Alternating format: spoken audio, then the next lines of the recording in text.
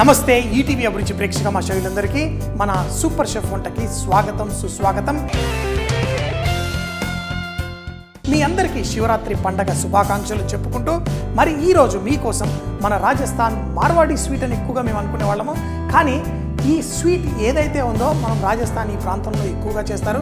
ఈ గేవర్ అనే స్వీట్, ఈ స్వీటు ఎప్పుడైనా చిన్నప్పుడు నేను ఈ స్వీట్ షాపుల్లో అక్కడ చూసినప్పుడు కొంచెం ఆశ్చర్యపడిపోయేవాడిని. అది చూడ్డానికి మన తేనెటీగలు వెళ్ళిన తర్వాత మనకి కోంబు ఉంటుంది, అది చూడ్డానికి ఎలా చిట్టి చిల్లులు ఈవెన్గా ఎంత అద్భుతంగా ఉంటుంది. అదేవిధంగా ఇది చూడ్డానికి ఉంటుంది. దీన్ని ఎలా తయారు చేస్తారా అనుకునేవాడిని. తర్వాత నేను ఎప్పుడైతే హోటల్ మేనేజ్మెంట్ జాయిన్ అయ్యానో అక్కడ ఈ గేవర్ అనేది మాకు చూపించారు, కానీ నేను నేర్చుకుంది హోటల్లో. సో ఇది చాలా అంటే భలే వింతగా ఉంటుంది.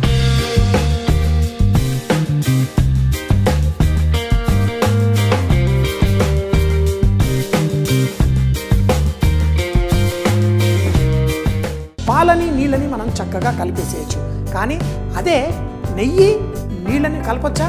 ఇప్పుడు ఈ నెయ్యి ఉందండి, ఈ నెయ్యిని నేను ఇందులో పోసుకొని, అంటే నెయ్యిని కరిగిన నెయ్యి, దీన్ని ఇలా తీసుకొని దీంట్లో నేను నీళ్లు పోస్తే కలిసిపోతుందా?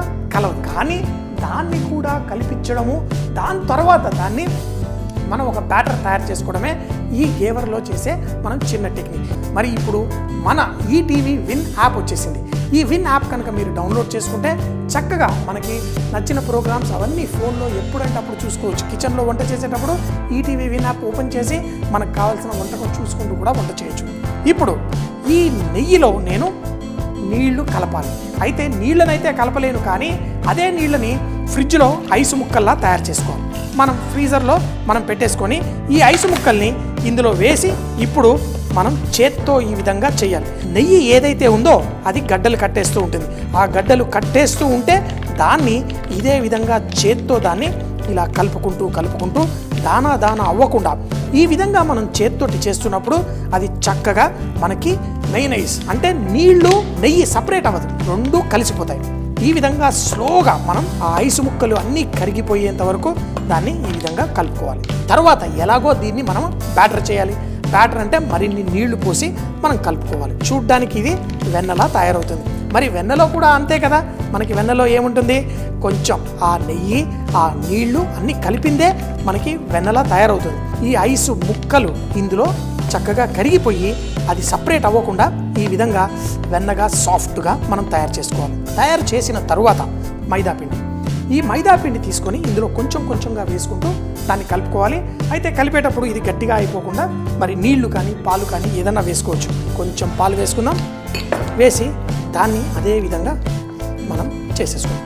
ఇప్పుడు అది సపరేట్ అవుతుంటే మనం దాంట్లో కొంచెం అంత మైదాపిండి వేసి దాన్ని ఈ విధంగా పీల్ చేసేట్టు మనం తయారు చేసుకోవాలి. చూడండి, ఒకవేళ దీంట్లో నుంచి అది సపరేట్ అవుతుందనుకోండి, కొంచెం అంత మైదాపిండి జలుపుకుంటూ అందులో మనం దీన్ని ఈ విధంగా కలిపేసుకుందాం.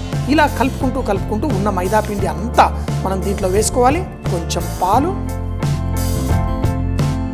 అలాగే దీంట్లో కొంచెం మైదాపిండి, ఈ విధంగా మనం వేసుకొని స్లోగా కలుపుకుంటూ తర్వాత దీంట్లో మరిన్ని నీళ్లు పోసి దీన్ని ఒక బ్యాటర్లా తయారు చేసుకోవాలి. ఇదే విధంగా చేస్తూ ఇది మనకి కావలసిన కన్సిస్టెన్సీ తీసుకొస్తాం. ఇందులో మీరు పాలు వేయాలనేం రూల్ లేదు, కావాలంటే నీళ్లు కూడా పోసేసి మనం ఇదంతా చక్కగా కరిగిపోయేలా మనం కలిపేసుకోవాలి. బ్యాటర్ ఎలా ఉండాలి? మనకి దోసపిండి అంత చిక్కగా ఉండద్దు, కానీ కొంచెం పల్సటి దోసపిండిలా తయారు చేసుకోవాలి. కొంచెం దానాగా అయినా ఏం ప్రాబ్లం లేదు. కొంచెం పోసుకొని ఈ విధంగా కలిపేసుకోండి.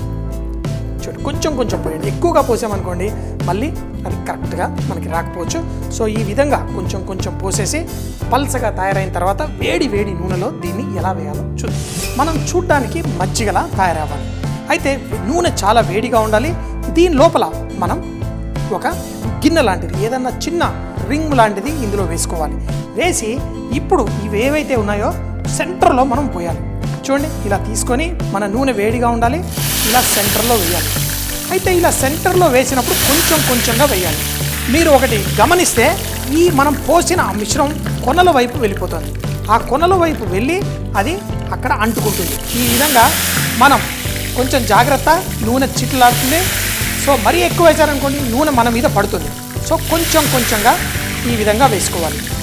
దీంట్లో మనం రకరకాలుగా చేయడం కోసం ఇది కొంచెం మొత్తం ఒక రింగ్ అయిన తర్వాత కొంచెం కిందికి జరిపి మళ్ళీ దాన్ని మనం చేసుకోవచ్చు. గేవర్ ఈ విధంగా స్లోగా తయారు చేస్తారు. ఇలా కొంచెం కొంచెం కొంచెం పోసుకుంటూ దీన్ని మొత్తంగా మనం తయారు చేయాలి. అయితే మనకు కావలసినంత లావుగా మనం చేసుకోవచ్చు, కావాలంటే సన్నగా కూడా చేసుకోవచ్చు. ఈ విధంగా పోస్తూనే ఉండండి. కొంచెం సేపు అయిన తర్వాత ఇది పైకి వస్తూ ఉంటుంది. ఈ మనం పోసే నీళ్లు కిందికి వెళ్ళి అదంతా దాన్ని పట్టుకుంటుంది. అప్పుడు మనకి ఒక జాలీలా ఇది తయారవుతుంది. చూసారు కదా, భలే గమ్మత్తుగా ఉంది. కానీ ఇది రుచి ఉండదు. ఇలా దీన్ని తర్వాత మనం దీనికి షుగర్ సిరప్తో తయారు చేసి మనం వేసుకోవాలి.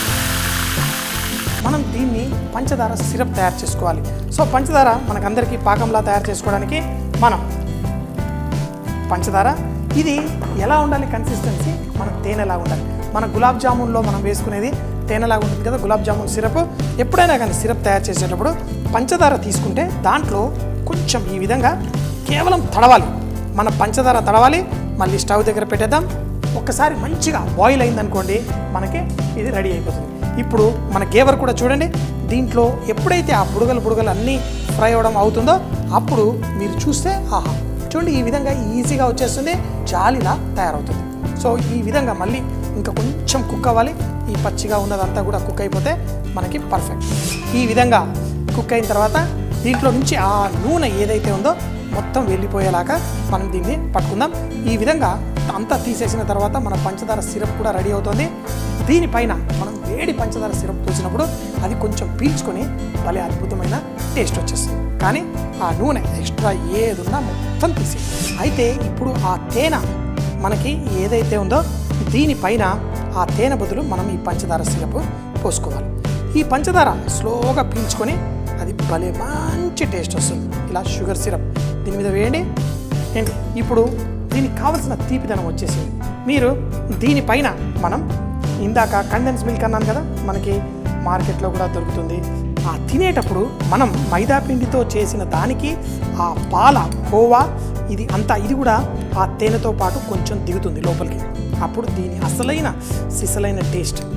సో మనం దీనిపైన రకరకాలుగా కొంచెం కుంకుమ పువ్వు ఉంది దీనిపైన. అయితే ఇది తినేటప్పుడు మనకి ఆ కుంకుమ పువ్వు ఆ సువాసన మనకు వస్తుంది. ఇంకోటి దీనిపైన మనకు కావాల్సిన నట్స్ అన్నీ వేసుకోవచ్చు. కొంచెం అంత యాలకుల పొడి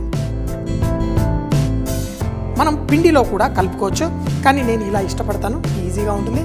దీనిపైన పిస్తా బాదాం అవన్నీ కూడా వేసుకోవచ్చు. చూడండి నోట్లో ఇలా వేసుకోగానే కరిగిపోతుంది. ఇంకొకటి మనకి ఈ కండెన్స్ మిల్క్ లేదనుకోండి, మనం పాలకోవా ఏదైతే మనకి మార్కెట్లో మనకి దొరుకుతుంది దాన్ని తీసుకొని మనం పంచదార సిరప్లో ఆ పంచదార సిరప్ ఏదైతే తయారు చేసామో దాంట్లో వేసి దాన్ని మంచిగా కలిపేసామనుకోండి, అదే కండెన్స్ మిల్క్ లాగా తయారైపోతుంది. ఈ విధంగా కూడా మనం చక్కగా చేసేసి వేసుకోవచ్చు. ఈ విధంగా చక్కగా కలిపేసేయండి. చూడండి మనం ఎన్ని రకాల టెక్నిక్స్ అన్నా మనం చేసుకోవచ్చు. దీన్ని మరింత వేసామనుకోండి, చూడండి ఇప్పుడు మరికొన్ని నట్స్ వేసి ఇప్పుడు వడ్డించేసుకుంటే చాలా బాగుంది. దీన్ని చిన్న ముక్కలుగా కట్ చేసి వడ్డించుకోవచ్చు. మన రింగు సైజు బట్టి గేవర్ సైజు వస్తుంది. పెద్దగా చేసుకుంటే ముక్కలు కట్ చేసి తింటారు, చిన్నగా చేసుకుంటే చిన్నది మొత్తంగా కూడా తినచ్చు. నా ఈ గేవర్ ఎంతో అద్భుతంగా రెడీ ఉంది. అయితే చిన్నప్పుడు శివరాత్రికి జాగారం చేసేవాళ్ళం కానీ ఉపవాసం చేసేవాడిని కాదు. సో పెద్దగా అయిన తర్వాత కూడా అదే విషయం, అంటే ఉపవాసం చేయడం కష్టంగా ఉండేది. శివరాత్రిని మనం ఆ భక్తితో చేసుకోవడం చాలా బాగుంటుంది. సో ఆ చేసుకున్నప్పుడు ఉపవాసం చేసిన వాళ్ళకి మంచి స్వీట్ చూడండి. అయితే ఇది మనకి చాలా డెలికేట్గా ఉంటుంది. మనం అన్ని వేసాం కదా, కొంచెం దానికి స్ట్రెంత్ కూడా వచ్చింది. ఈ విధంగా దాన్ని విరక్కొట్టి చూడండి గేవర్ స్వీట్ అద్భుతం, అమోఘం. ఎప్పుడు చెప్తుంటాం కదా బీరిచిన్ కుకింగ్. మనం వంటల్లో శ్రీమంతులు అవ్వాలి, అన్ని రుచులు మనం సొంతం చేసుకోవాలి. చేసుకోండి, తినండి, సూపర్ అంటే సూపర్ అని జీవితాన్ని పరిపూర్ణంగా ఆస్వాదించండి. శివరాత్రి స్పెషల్ స్వీట్ గేవర్ దీన్ని తయారు చేయడానికి ముందుగా ఒక బౌల్లో నెయ్యి అలాగే ఐస్ ముక్కలు వేసి చూపించిన విధంగా దాన్ని కలుపుకోవాలి. దీన్ని ఎమల్సిఫికేషన్ అంటారు. ఐస్ ముక్కలు కరుగుతూ మనం నెయ్యిని ఒక మంచి వెన్న మయోనైజ్ లాగా తయారు చేసుకోవాలి. ఇది చక్కగా వెన్నలా తయారైన తరువాత దాంట్లో కావాలంటే కొంచెం పాలు, కొంచెం మైదా పిండి కూడా దాంట్లో వేస్తూ మనం కలుపుకోవాలి. మొత్తం మైదా పిండి వేసి కలిపిన తరువాత తగినన్ని నీళ్లు పాలు పోసి దాన్ని పల్చగా తయారు చేసుకోవాలి. మజ్జిగలా తయారైన ఈ మిశ్రమాన్ని మనం చూపించినట్టు వేడి నూనెలో మనం ఒక రింగు పెట్టుకొని దాంట్లో కొంచెం కొంచెంగా పోసుకుంటూ దాన్ని మనం తయారు చేసుకోవాలి. మంచి రంగు వచ్చిన తర్వాత తీసేయాలి. దీంతో పాటు మనం పంచదార సిరప్ తయారు చేసి దాన్ని దీనిపైన చూపించిన విధంగా పోసి దానిపైన కండెన్స్ మిల్క్ అలాగే మనం కుంకుమ పువ్వు, బాదాం, పిస్తా కూడా వేసి మనం దీన్ని చక్కగా చేసుకోవాలి. చివరిగా మిగిలిన పంచదార పాకంలో కోవా కూడా కలిపి మనం వేసుకుంటే చాలా రుచిగా ఉంటుంది. దీన్ని మనం పండగలప్పుడు చేసుకొని తింటే అద్భుతంగా ఉంటుంది. చూసేసారు కదా మరి ఈ రోజు చేసిన స్పెషల్ వంటకం. మళ్ళీ సోమవారం ఇదే టైం కలుద్దాం. అప్పటిదాకా సీ యూ, బై బాయ్.